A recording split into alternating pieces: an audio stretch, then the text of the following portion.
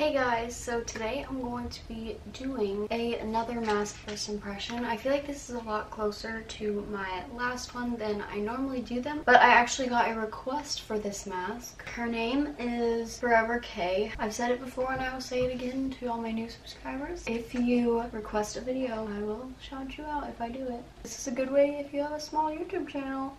Comment down below what videos you want me to do. This is the Freeman Feeling Beautiful Soothing Watermelon and Aloe Cooling Gel Mask. I was very intrigued by this one, but at the same time, I didn't jump to get this one just because it says soothing. I don't know, for some reason I feel like it's going to be similar to Hydrating Glacier water. This says it's a soothing, cooling gel mask. We will see. This cooling gel mask is a must-have for sensitive skin. Juicy watermelon extract delivers refreshing hydration for breakout-prone skin, which I don't really have. Aloe leaf juice is a powerful calming ingredient that soothes the skin. Directions: apply to clean face and neck, avoiding contact with eyes and hairline. Leave on for 10 minutes, then rinse off with warm water. Use twice a week or as often as needed. Instantly nourishes and calms for refreshed skin. So what I was thinking was, if this doesn't really do much to me like right now, then I might try it after I do whatever that super powerful clay mask is, you know. Maybe I'll do it after that. Normally I'll do like a sheet mask or something after that one so my skin isn't totally like dead. Maybe this will be a good mask if you have like sensitive skin or just like really dry skin to do after like a clay mask. I haven't even tried it, so I need to like hurry up and try it. I just washed my face with a cream cleanser. Let's just get to trying this mask. And I love watermelons, so I'm really excited to see what this smells like. It doesn't say how much to apply. It says avoiding eyes and hairline, but I normally put all masks if they're hydrating under my eyes. I went to Walmart yesterday to get this mask. I was gonna get new Flower Beauty stuff, and I was gonna pick up another Freeman mask that I love because I was gonna film a like top 3 Freeman masks, but like it's only in a packet and they didn't have the mask that I wanted. I know it's pretty new, but like it's been on Ulta's website for a while, and like I went to Ulta the other day to get it. The slots were empty, so I really don't think that it was already sold out. It was a little frustrating because I went to 2 different Walmarts yesterday. It's 8:45 right now. I'm gonna leave it on until like 8:55, but I'm just gonna sit here and chat. Yesterday was just kind of annoying. Like I never do this, but I feel like this is like a fun sort of video. It's like mask and chat. Just do some mask first impressions and then do some where I like actually just like talk to you while it's drying. I feel like this is nothing like my favorite like moisturizer mask. This is a lot stickier and I feel it drying. That one like sunk into the skin like really fast. Go back to my rant. Literally every time I go to Walmart I see this face mask like every time, and I never pick it up because I already have it, but then now that I actually want to film a video with it, like of course it's not going to be there. They don't have a full size of it anywhere. Like I've never seen a full size, and I like looked it up last night and apparently they have like the full size in like the UK. I hadn't went to Dollar Tree for a while because I had just gone to Ulta and it was a bust. Like I literally walked out with nothing. That never happens because I wanted like the Emily Edits palette, like the Wants. I really want to get that palette so much just to support Emily and because it's beautiful and I love it. I'm super proud of Emily though. I'm glad that it was sold out. Like that makes me happy seeing it was sold out. Then I went to Dollar Tree because I was like, I haven't been to Dollar Tree in so long and like I just want to walk around. I didn't even go in for anything. And like the movie bin, they have some Blu-rays of stuff and then they also have like regular DVDs. Guess what movies were in there on Blu-ray? Paper Towns and The Fault in Our Stars. I've only seen both of those once. I hated the movies because I hated the endings, but it's fine. I was like, for $1 bro, I'm getting those movies. I would have never bought them if they were at Walmart for like $5, but $1?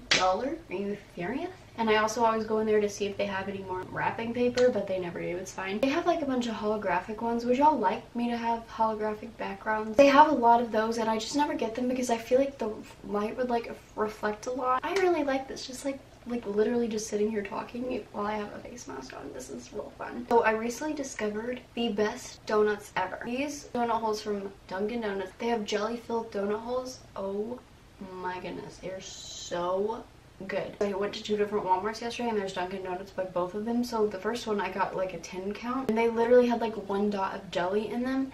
And then whenever I went to my Walmart and then like on the way home I got Dunkin' Donuts there and I got the 25 count. I don't regret it. They were filled with jelly so much. I was just like sopping out and I was like, these are so much better. If you get them and they have a dot of jelly, maybe try somewhere else because they might just be jipping you. That was my rant. Well, that was so fun. Like people probably aren't going to click on this video now that they see it's really long, but it's about to be 8:55. So I'm going to go ahead and make my way to wash this off, and by that time it will be 8:55. It says to wash it off with warm water, but honestly I'm just going to wash it off with whatever comes out of the faucet. So here's my skin. I know I didn't show you a close up like this to my skin, but like it doesn't really look different. Obviously it feels softer because that's how it's going to feel with every face mask, or at least it should. I think what I'm going to do is come back and test this after I've done that face mask, because I can't really see anything special. Where I feel like this would come in handy would be after a sunburn. I can definitely feel the aloe. That's what was so sticky, was the aloe. This is probably gonna be a long video now that I did like that satin chat. I will have timestamps. I will have timestamps of everything down below. So I'm gonna be back in 2 seconds for the super red face, and I'll probably be wearing something different.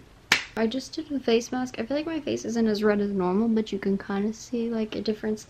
My face is like super sensitive right now. I'm just gonna put this on. My face hasn't been this soft in so long. Like, I forgot how soft my face could be, so hopefully after this it's gonna be even softer. I'm not in my background. I just wanted to get in comfy clothes. Be back in 10 minutes. Since it needed that moisture, literally sucked it in. There's just a sticky layer on my skin right now, and it hasn't even been 10 minutes. So we'll see what happens at 10 minutes, and then when I wash it off, hopefully my face will feel really good. Not like sandpaper anymore. This is definitely what I'm talking about. I just washed it off.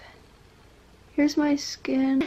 Yes, 1,000 times yes. What is that from? Definitely like this a lot more after a pore clearing product. Whenever I put it on, my face felt like sandpaper, like it normally does after that mask. Now it doesn't. Like, I could wipe it off with a towel and it didn't hurt. This is such a good mask. I don't necessarily think I would repurchase it. Sorry, I'm just getting glue out of my I might as well multitask. But if you're someone who has dry or sensitive skin, you like doing pore clearing face masks, but you just feel like every time you do them your face feels like sandpaper and it feels so dry. Whenever I normally finish with a pore clearing mask, I want to follow up with like a sheet mask, or at least like some sort of moisturizing mask afterwards. I feel like that has like benefits of a sheet mask without the inconvenience, if that makes sense. My skin felt like the way that a sheet mask does, except I still had to add a moisturizer afterwards because you wash it off. And like, I don't ever wash off my sheet mask. This isn't as much of a bust as my last mask because my last one was just like meh. At least I could give like a reason for you to get it behind it. Normally it takes at least 30 minutes to an hour for my face to go back to normal, whether it's not red or not being so dry and like a desert. I really